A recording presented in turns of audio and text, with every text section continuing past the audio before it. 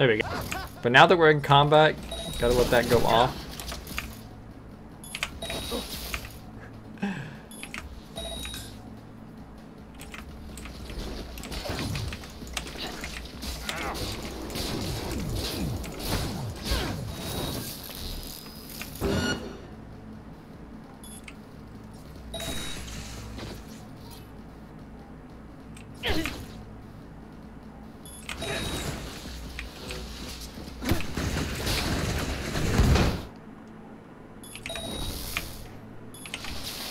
Got a 51.5K. Woo! There we go. Got a 51.5K. Woo! Alright, what's going on, you guys? Welcome back to Cyberpunk. So this is a different video because I did a video like this previously on my channel, but this is my new Cyberpunk Netrunner / Monowire build. So yeah, this is actually a pretty cool build. Been enjoying it. 1 second. So this build is made, as far as I know, it's made by Buildmaker Baby. So shout out to him for this. It's a pretty freaking awesome build, actually. I had a build similar to this, but without the monowire, and it wasn't really that powerful for some reason. I don't know what I did wrong. Anyways, the gear's just trash, you know. Nothing special. Obviously I'm not 50, so I'm not really worried about the gear yet, but the face thingy, glasses, is crit damage, and I believe, yeah, pants are crit damage, and then the boots are bonus damage to high threat enemies. I'm not really sure what this means in the game. I don't know why, I can't figure out what this means, but I feel like high threat means enemies that are your level, or enemies that are a higher threat, such as like cyber psychos or like bosses or stuff like that. It's one of those two. So yeah, like I said, these are just trash. Now, cyberware, we are using the Netrunner Rippler Mark IV. Mainly we're using this for upload speed and reduced cooldown. It is actually quite ridiculous, actually, the upload time. Especially when you have like your build fully like maxed out. But anyways, we're just using the basic stuff that you would normally use. You know, ping. We got reboot optics to blind enemies, which is pretty useful because this build will get one shot if you, you know, if you get seen. And then cripple movement, which is pretty awesome. Helps for to sustain enemies, to keep them in one place while you're casting, you know, contagion or something. And that's our next thing, contagion. Contagion, by the way, is kind of our main skill, but not.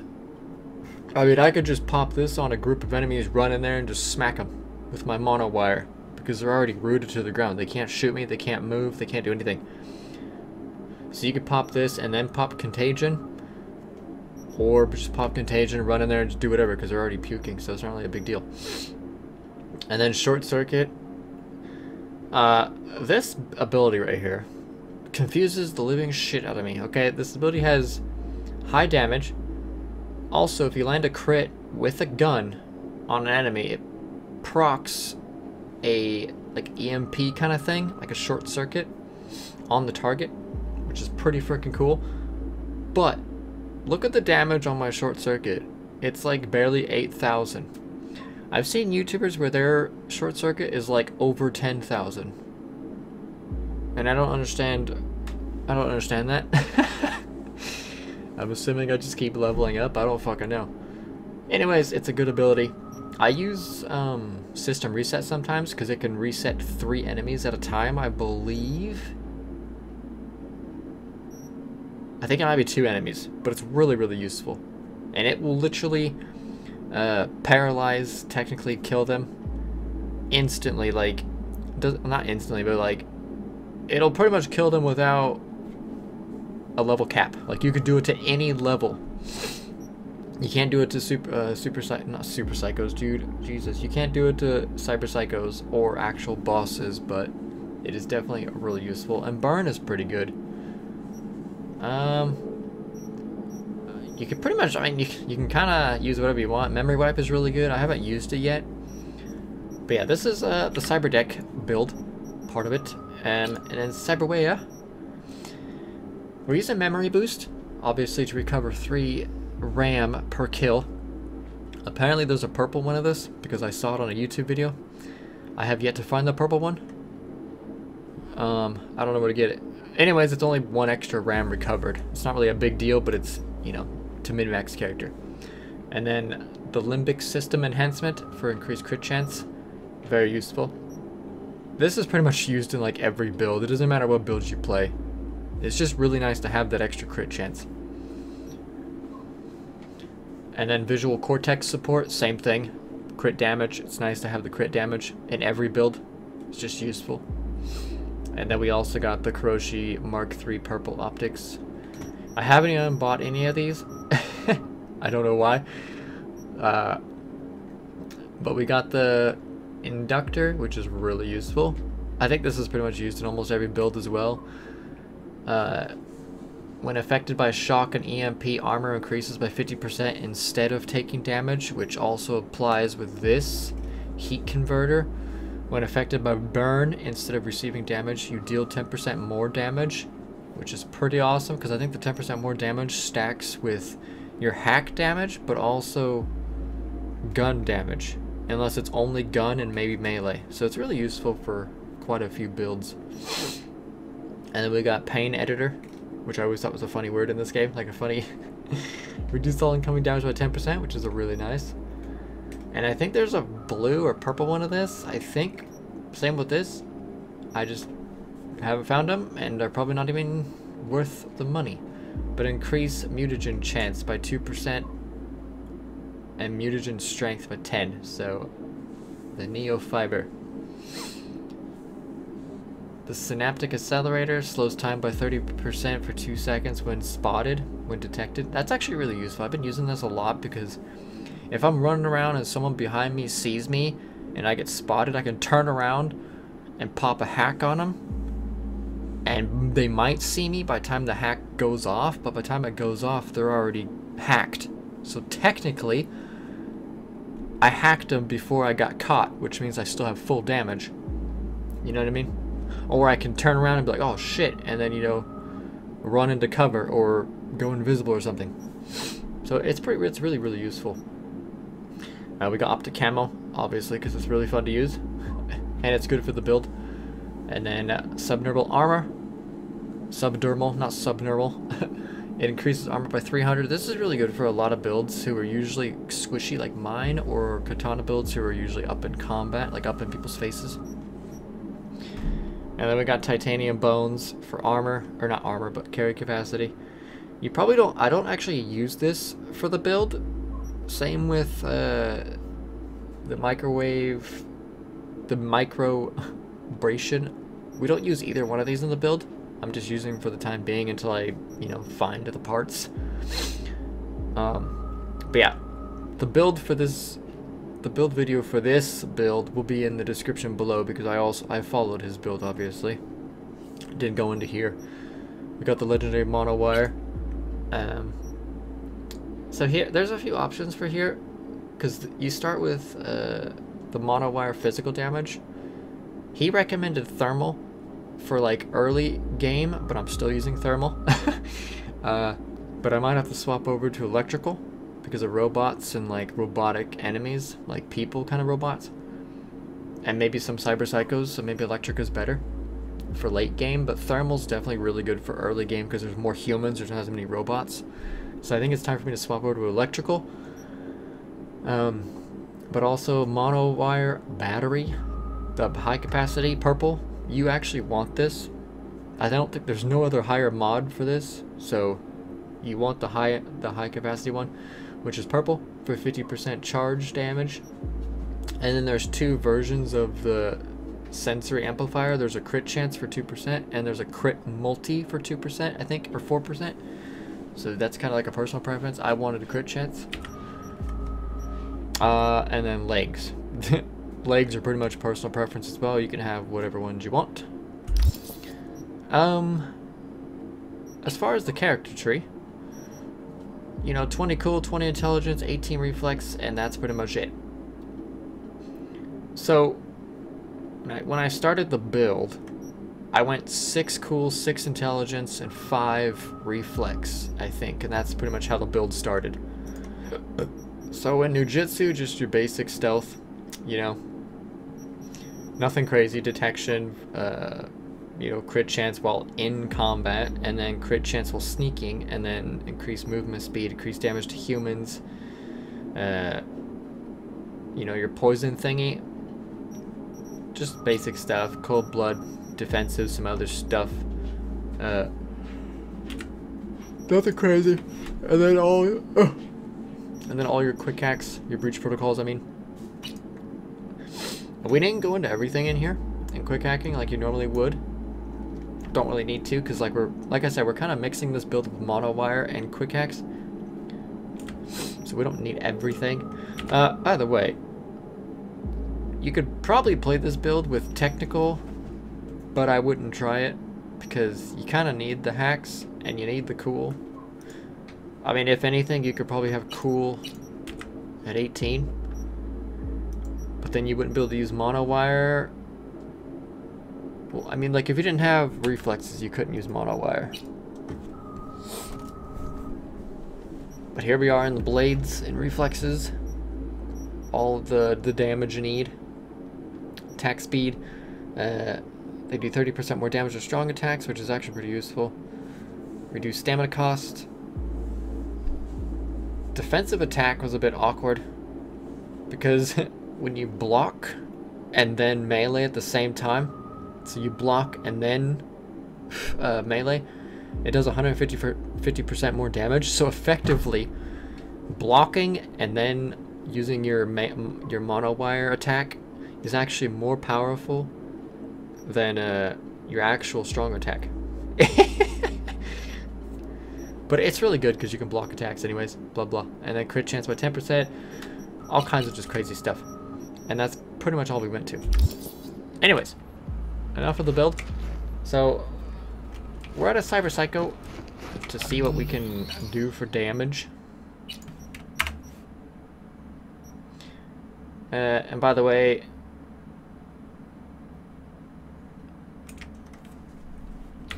I totally just wrote over that. That was pretty bad, I think, because I deleted my other main character. I was a bit scared there for a second, dude.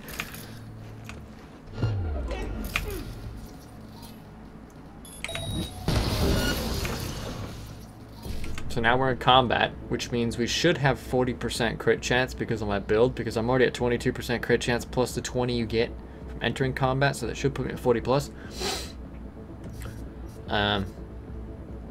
But yeah.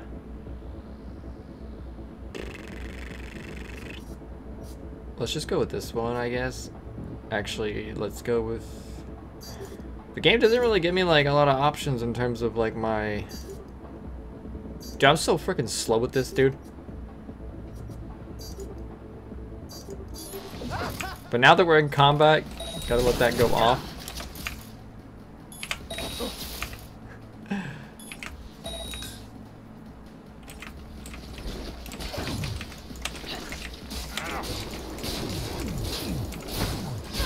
There we go. 34k crit, I think. So, there's that. Let's see if I can actually hit a crit with this build. Because I know I can hit a crit. But yeah, that's pretty much what the build can do in combat. But if you actually get lucky and you actually stack the crit, it can be pretty insane. So let's play this the smart way.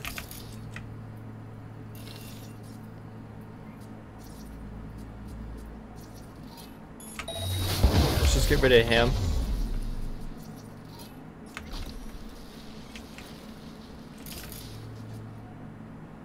I don't know where the boss is. I think he was in the garage or something.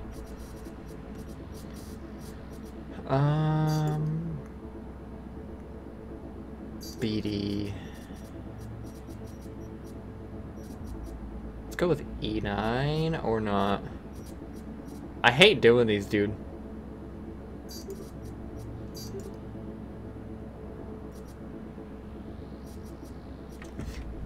God, these are annoying. to whatever I completed that though.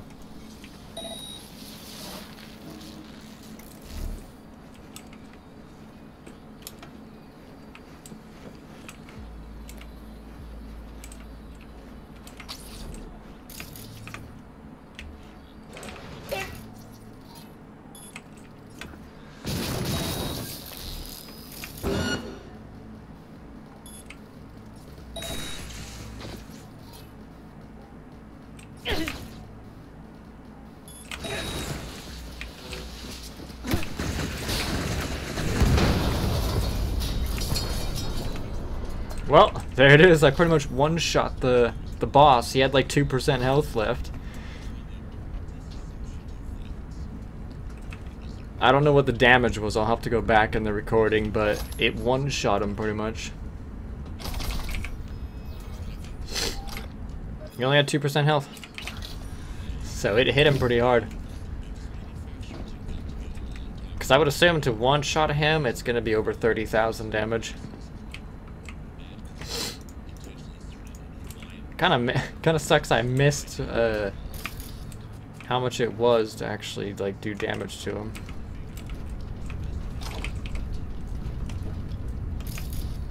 Fucking robots, man.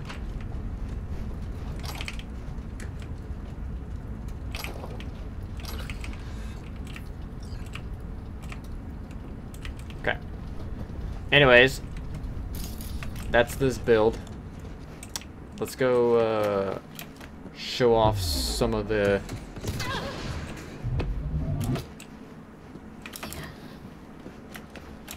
well, there's the slow-mo in action. But yeah, let's go show off some actual combat. I'll see you guys if I can find some harder enemies.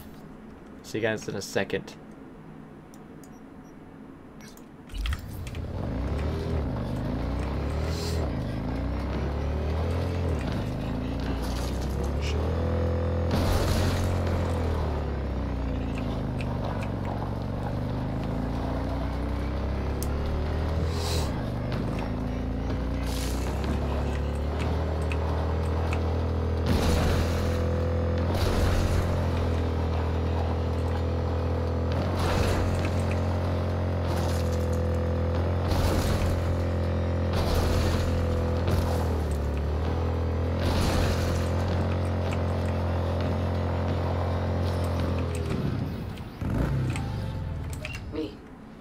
Job, the urgent kind. Someone's yanking my friend drones out of the sky. Check out the coordinates. Find out who is responsible. There we go. These enemies are my level.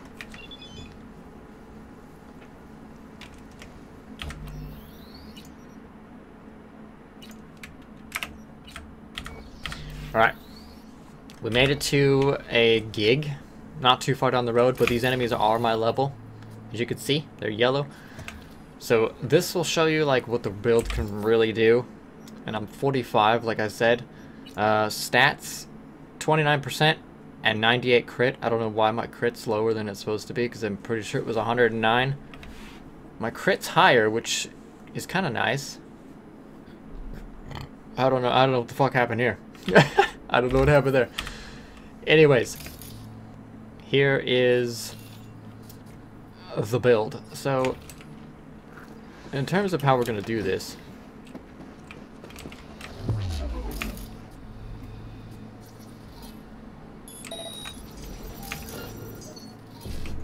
I actually went stealth. I don't know where the fuck the game's trying to tell me. So, mainly these two, but all three of them are pretty useful. And I hate doing these, dude. I freaking suck at these, dude. Like, not even kidding.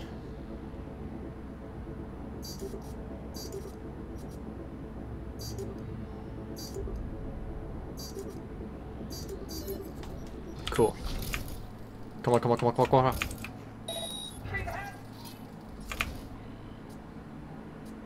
Can you fucking stop? We could pop these.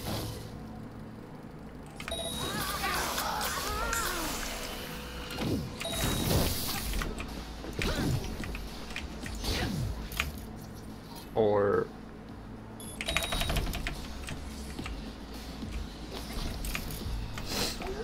I'm so sloppy at doing this, dude. Like,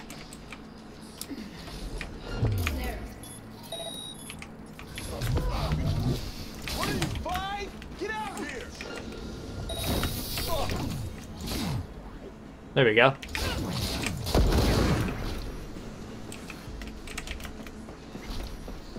Sorry, I'm sloppy at this, but this is kind of how I usually play the game.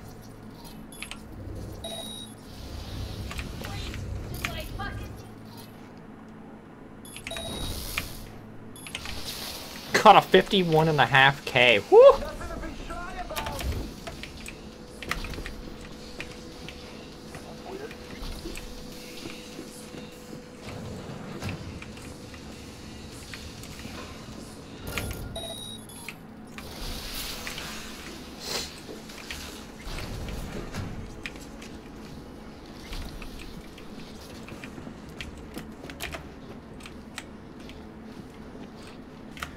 Now I gotta remember how to get up there.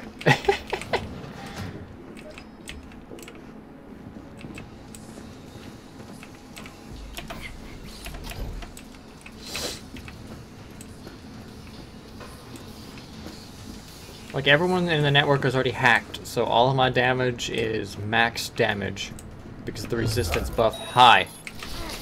And there's the blind. He got blind because he spotted me.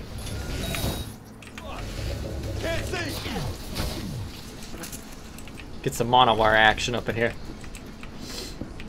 I think that's everybody, right?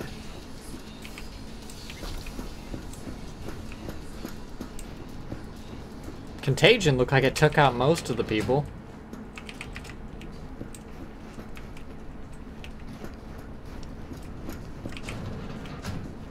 I feel like there's one more person, but I don't...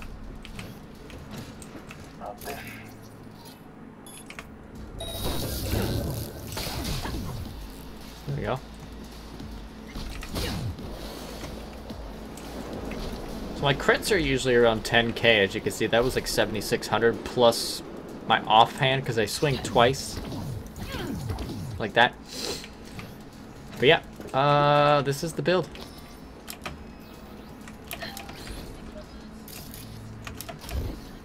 Yeah, there's no one else. But yeah, this is the build. It's definitely pretty damn fun. And like I said, shout out to Build Maker Baby, because he made this build. And there's builds similar to this, obviously, or builds like this, but his build was very, very in-depth and just, it was really, really good and easy to follow.